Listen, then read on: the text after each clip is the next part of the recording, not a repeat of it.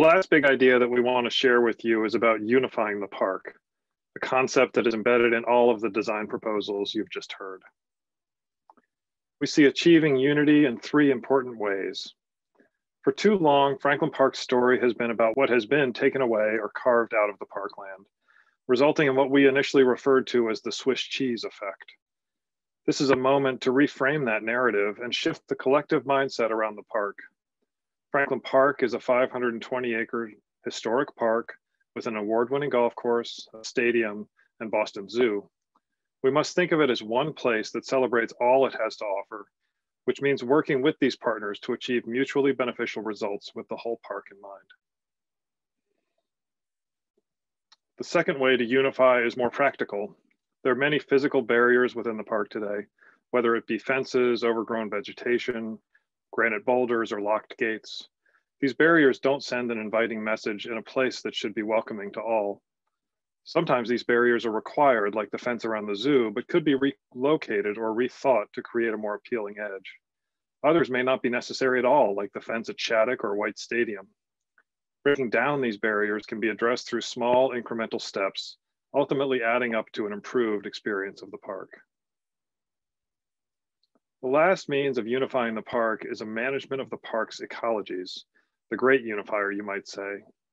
No matter where or how you enjoy the park, you're experiencing one of its incredible landscape types. Like the physical barriers, improving the park's ecology must use strategies that work across boundaries. These recommendations fall into four categories. Woodlands make up almost half of the park's iconic landscape, but years of no active management means that species diversity is low, and there's no reliable next generation of canopy trees emerging on the forest floor. The invasive species must be managed to induce regeneration of the extensive oak, hickory, and beech canopy. And woodlands that have been segmented into disparate pieces must be reconnected through layers of new planting to improve habitat. The park's open fields and lawns have been loved to death. We must improve soils through grading, aeration, and amendments to improve drainage and increase long-term durability to support their active year-round use.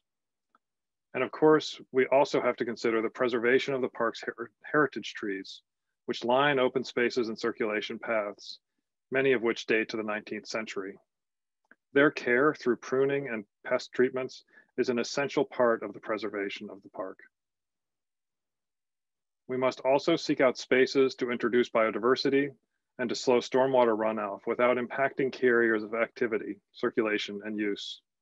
Opportunities for buffer habitats like wet and dry meadows exist where woodlands meet open areas. Incorporating flowering and fruiting plants for seasonal display can also serve as a food source for park wildlife. Buffers also serve as green infrastructure and can be integrated into parking areas, along roadways and primary paths, and within wet meadows to intercept stormwater before it reaches the park's undersized and aging drainage infrastructure. The pond at Scarborough serves as the last stop for stormwater before it exits the park. Growing the vegetated shoreline, treating water from its outfalls, and providing selective access points to the water's edge will minimize erosion and compaction and increase water quality. Thank you for listening as we share the four big ideas underlying the plan's recommendations. We really look forward to your feedback. Like Liza said, these action plan recommendations will ultimately be realized through a series of capital projects. We need your help to prioritize the anticipated projects so we can identify a timeline and budget. Today, we reviewed the overall vision, and in later meetings, we'll tackle next the strategies for implementing this vision.